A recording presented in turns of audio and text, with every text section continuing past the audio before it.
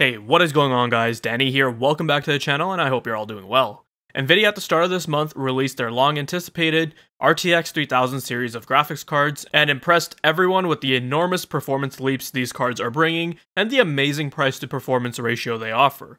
With all the cards in the stack, from the RTX 3070 all the way to the top dog RTX 3090, offering performance greater than the 2080 Ti, yeah, they put on quite the show. If you're interested in coverage of the initial launch, definitely check out my video where we go over all the details and all the specifications for the new graphics cards. Link for that video will be down below. So in this video, what I wanted to do was focus on the new details Nvidia just unveiled regarding these new graphics cards and some of the new features and technologies they're introducing with the Ampere architecture. On the 2nd of September, Nvidia held a Q&A over at the Nvidia subreddit, addressing some of the most asked questions and biggest concerns within the PC hardware community surrounding the RTX 3000 series graphics cards. I'll leave a link to this Q&A down below so you guys can read all the information that was given out. Since there was actually a lot of content and surprisingly the answers were quite thorough. So we're going to be going over some of that information as I feel like it's very important to get out there since I know so many folks were concerned and had legitimate questions about the cards. And I also am very appreciative of Nvidia's community manager for addressing all of it in the Q&A. And I believe this kind of communication only further helps to facilitate sales of your products. Starting off, the first question they address is, why does the RTX 3080 only have 10 gigabytes of memory, and why they thought that it might be appropriate considering in some cases that's a downgrade, i.e. RTX 2080 Ti, GTX 1080 Ti. Now, this was also one of the major concerns for me as well, since with Turing, aside from abysmal performance improvements, we never saw any of the successors' SKUs get memory upgrades either. So I was hoping to see some substantial upgrades in this regard too, rather than the 10 and 8GB configurations we saw for the 3080 and 3070 respectively. I mean, we have the RTX 3090 with that massive 24GB memory buffer, but that was more of a Titan RTX replacement, which also had 24GB of VRAM. Nonetheless, for their mainstream products, I was hoping we would have gotten something like 16GB for the 3080 and 12GB or 10GB at least for the 3070. Their answer to this question was that memory configurations are greatly dependent on the trend of current most popular and demanding games.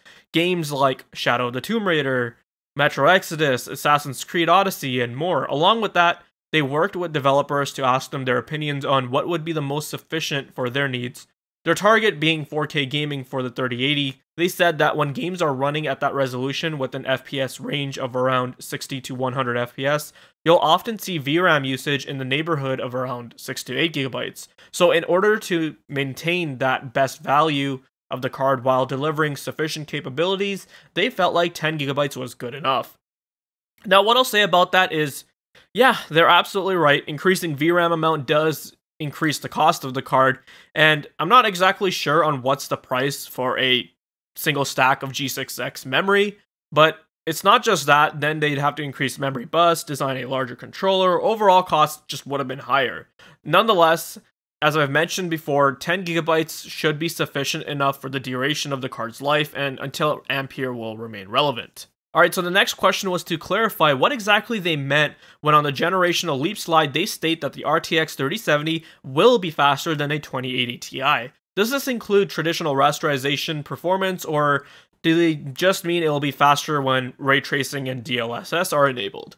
And they actually mean both are included, so games that only rely on traditional rasterization performance, you should expect the 3070 to be faster than the 2080 Ti, and with games that support DXR and DLSS, the performance there should be better too. Thanks to improved RT cores and faster tensor cores for DLSS performance. Now, one thing to keep in mind is that while Nvidia is claiming faster performance, we don't know exactly by how much. I'm expecting the 3070 to be about 5% faster than the 2080 Ti on average across the board, but nothing too drastic than that. That would still be, excellent. And remember, the 3070 has an MSRP of $499, which is less than half the price of the 2080 Ti Founders Edition card. So the price to performance here is absolutely fantastic. The next question was in regards to HDMI 2.1, and in extension if there will be support for 10-bit 444 chroma subsampling at 120Hz. Starting with the former, they had confirmed that new GPUs would be coming with HDMI 2.1, but it wasn't clear if they had supported the full theoretical bandwidth at 48 gigabits per second. Now they have confirmed that, these cards will have the full HDMI 2.1 bandwidth support. This is excellent, as my LG C9 OLED TV has HDMI 2.1 48 gigabit per second ports. Not that it needs it, 40 gigabits per second would be sufficient to fully drive that 10-bit panel at 4K HDR, hence why LG downgraded the ports with their new CX model. Nonetheless, it's great that they're giving that clarification. As for the capability of 444 chroma subsampling, they also mentioned how all the cards in the Ampere lineup will have the capability to do so at 10-bit and can even do it at 8K with 12-bit HDR. So this was very satisfying to hear, as currently my 2080 Super can only run 444 at 8-bit due to the HDMI 2.0 limitations. This ensures I'll be able to see all those great visual details and get the full visual quality out of my display panel. Let's move on to the next question, which pertains to the doubling of the CUDA cores. When Nvidia unveiled the specs of the RTX 3000 series, many were surprised to see the amount of CUDA cores all the cards were packing. These numbers were just unheard of, and so many were wondering how in the world they could have achieved such a feat with Ampere. And Tony Tomasi actually gives a very thorough explanation of it, so I'll read you guys what he had to say. One of the key design goals for the Ampere 30 series SM was to achieve twice the throughput for FP32 operations compared to the Turing SM. To accomplish this goal, the Ampere SM includes new data path designs for FP32 and INT32 operations.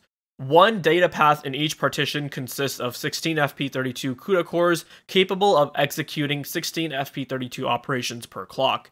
Another data path consists of both 16 FP32 CUDA cores and 16 INT32 cores. As a result of this new design, each Ampere SM partition is capable of executing either 32 FP32 operations per clock or 16 FP32 and 16 INT32 operations per clock. All four SM partitions combined can execute 128 FP32 operations per clock, which is double the FP32 rate of the Turing SM, or 64 FP32 and 64 INT32 operations per clock. Doubling the processing speed for FP32 improves performance for a number of common graphics and compute operations and algorithms.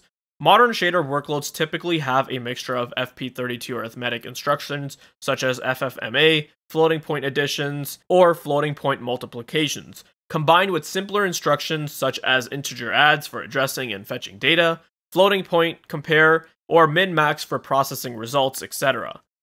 Performance gains will vary at the shader and application level depending on the mix of instructions. Ray tracing denoising shaders are good examples that might benefit greatly from the doubling of FP32 throughput. Doubling math throughput required doubling the data paths supporting it, which is why the Ampere SM also doubled the shared memory and L1 cache performance for the SM. Total L1 bandwidth for GeForce RTX 3080 is 219 GB per second versus 116 GB per second for the RTX 2080 Super. Like prior Nvidia GPUs, Ampere is composed of graphics processing clusters, GPCs, texture processing clusters, TPCs, streaming multiprocessors, SMs, raster operators, ROPs, and memory controllers. The GPC is the dominant high-level hardware block with all the key graphics processing units residing inside the GPC. Each GPC includes a dedicated raster engine, and now also includes 2 ROP partitions, which is a new feature for the Nvidia Ampere Architecture GPUs. More detail on the Nvidia Ampere Architecture can be found in Nvidia's Ampere Architecture white paper, which will be republished in the coming days. So, if you're interested in the deep dive of the Ampere architecture, I highly recommend reading the Ampere white paper once it's out, as it looks like they've done quite a bit of changes here, and, for the better hopefully, which definitely should help improve performance. Moving on, and we have some discussion in regards to DLSS, which is deep learning supersampling. As you all know, DLSS is an absolute game changer. Thanks to AI and the help of the powerful tensor cores, you're able to essentially play games at higher resolutions without having a huge hit to your performance. In fact, it boosts performance greatly. This is due to the fact that it can actually render the game at a lower internal resolution, then use DLSS to intelligently upscale the image to retain that great sharpness of the higher resolution, as if you were playing at 4K or 8K, but at the same time, give you the same performance as if you were playing at, say, 1080p. Now, when Nvidia came out with DLSS back when Turing launched, It was disregarded as a feature that you should ignore simply because it didn't work that well and image quality suffered. But with DLSS 2.0, they had actually made drastic improvements with the technology and works like how I explained earlier.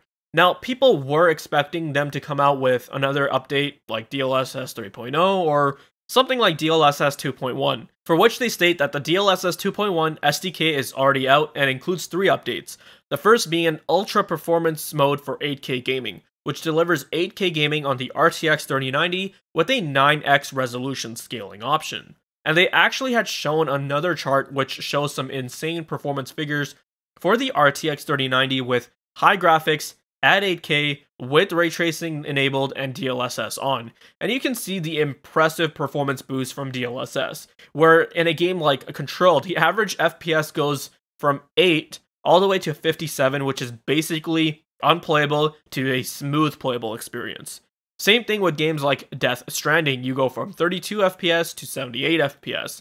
Now, what's also really interesting about this chart is that they also show some games which don't even support DLSS. But it doesn't matter, as in games like Rainbow Six Siege, Rocket League, Forza Horizon 4, the 3090 gets well above 60 FPS at 8K, and that's just absolutely crazy. I actually, am leaning more towards the 3090 over the 3080 after seeing these charts the more and more I look at them, but we'll have to see what I can get my hands on first. But man, would I absolutely love to enjoy those games at 8K and at that smooth experience too. In addition to all that, they also mentioned that DLSS will work with VR now. So this is also huge, as I know with VR, in order to reduce and mitigate motion sickness and to have a really smooth playable experience, you need to make sure your frame rates are high and consistent. So with DLSS, you should be able to ensure that. Finally, they mentioned that dynamic resolution support will also be included, which will allow DLSS to change dimensions from frame to frame with the output size, which remains fixed, so that's actually a bit interesting. Depending on the parameters there, it can probably further optimize itself and thus boost performance. Moving along, there's some questions surrounding the RTX IO technology, which works off of Microsoft's direct storage tech, essentially allowing the GPU to leverage fast SSD storage devices, like RAM, to load up information and therefore help reduce rendering workload times and decrease loading times. It's not a replacement for VRAM, but it will definitely allow data from the SSD to get to the GPU and GPU memory faster with less CPU overhead. Now, the positive merits of this feature still remain to be seen, as there aren't any games out there that have implemented it, so we don't know for sure how much it can improve performance and what kind of benefits we'll see in regards to, say, world asset loading. Nonetheless, I'm happy to see that they are working on some solutions which can help leverage and use the SSDs to their full potential. Now, of the biggest concerns among users who are interested in this tech is whether or not there is an SSD speed or specification requirement. They respond that there is no SSD speed requirement for RTX IO to work, but they do state the faster the SSD, the higher the performance results will be. Say, for example, a Gen 4 NVMe SSD should see greater results over a regular 2.5-inch SATA-based SSD. Regardless of how fast the SSD is though, you'll still see the benefit because RTX IO will offload those decompression and compression assets to the GPU from your CPU cores, reducing lots of overhead and also reducing IO operations. They also mention how compression ratios are typically 2:1, so that would amplify the read performance of any SSD by 2 times. So theoretically, if you have, say, an NVMe SSD with a read of around 3000 megabytes per second, now you're looking at a whopping 6,000 megabytes per second. So this tech is actually very similar to what we saw with the PS5, and it definitely got a lot of people excited because it seems very promising, and from a development standpoint, it looks like they can build worlds that are so lifelike and expansive worlds, and we should definitely see this performance and these technologies facilitating that growth. One of the last things I want to go over, which I also think is very important, is that many users were concerned if there would be any performance degradations between using these RTX 3000 series GPUs on a platform that supports PCIe 4.0 versus 3.0, and if the extra bandwidth provided by the newer interface can boost performance. And you can rest easy, as they state that the impact is typically less than a few percent going from X16 PCIe 4.0 to X16 PCIe 3.0. And that is true. I've seen many benchmarks where even a 2080 Ti overclocked doesn't even saturate the full bandwidth capabilities of X16 PCIe 3.0. Of course, these new RTX 3000 series GPUs are faster, so we won't know for sure until they're actually in reviewers' hands for testing. But more importantly, you should choose a CPU that won't bottleneck the GPUs. And well, if you're going to be playing at high resolutions like 1440p, 4K, or even 8K, since now that's a thing, you're still going to be 95% GPU bottlenecked. I still think that Intel messed up by not supporting PCIe 4.0 with their Comet Lake platform, because what about other features like RTX IO? Intel users will only be limited to using the tech with Gen 3 NVMe's, and who knows how much performance can decrease there. So I actually can't wait until these cards and those features are out, because there will be so much testing to do, and I absolutely love analyzing this kind of stuff. Well, that was pretty much all the information I wanted to cover in this video. There was some more information in the Q&A, which you guys can read for yourselves if you wish to do so. I just want to share and talk about the stuff that interested me the most. But I do have another video upcoming where we'll analyze the performance of the RTX 3080 from the demos we've seen so far, and extrapolate its performance as I currently have an RTX 2080 in my test system. So that'll be a fun little video, and if you're interested, definitely stay tuned for it. Subscribe and click the bell icon so you guys never miss another one of those videos. Leave your comments down below, check out the video description for my other videos and ways to support the channel. Take care guys, and I'll see you in the next one.